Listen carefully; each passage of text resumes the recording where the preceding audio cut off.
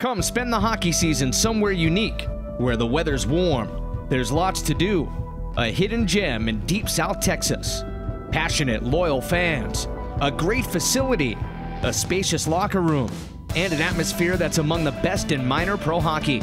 Come play for the Rio Grande Valley Killer Bees. It's a real good lifestyle down here, pretty laid back, and everything, you get treated really well. You know, you're down here in the warm weather, you're not shoveling out your car, you know, plugging in your car or whatever, so it's a real good lifestyle. You know, you show up to the rink and get your work done, and then once you're done, you can go and have a good time. The weather in the Rio Grande Valley helps lend to that fun.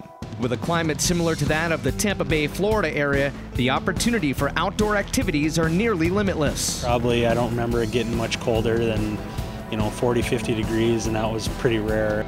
That means year-round golf and other outdoor sports, or when time permits, just a leisurely day at the pool.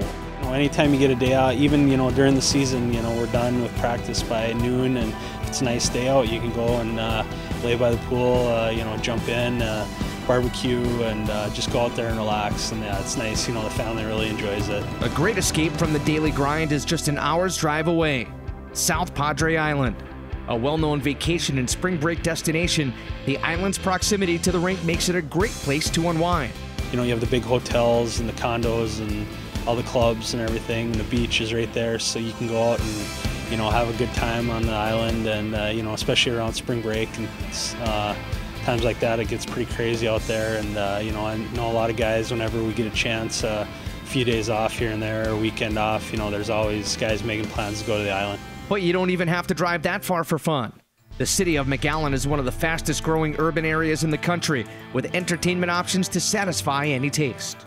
It seems like they're always adding new restaurants, new businesses, new, you know, shopping places. So even in the last couple of years, it's really grown, and there's always new spots to go to, new places to check out. So it's definitely kind of turning into you know, a bigger city, but it still has that, you know, small town feel. That small town feel offers another great advantage: minimal traffic. Coupled with McAllen International Airport being just 5 minutes away from the arena and team housing close to both the arena and practice rink, there's no hassle getting around.